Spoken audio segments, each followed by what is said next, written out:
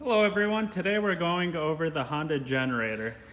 So first that you're going to want to do is turn this on, and then you have your choke is right here. Make sure that's on. Check your fuel, make sure that you have fuel inside. And remember, this is 50 to 1, it's the mixed fuel. And then you could also check the fuel indicator right there. So now we're just going to pull it. And then kind of do a half choke, let it kind of warm up for a little while. When we turn it off, we just want it to go off, and then it'll turn itself off. Remember to turn your choke on, so that way when we need to use it, all we need to do is flip this on and it's ready to go.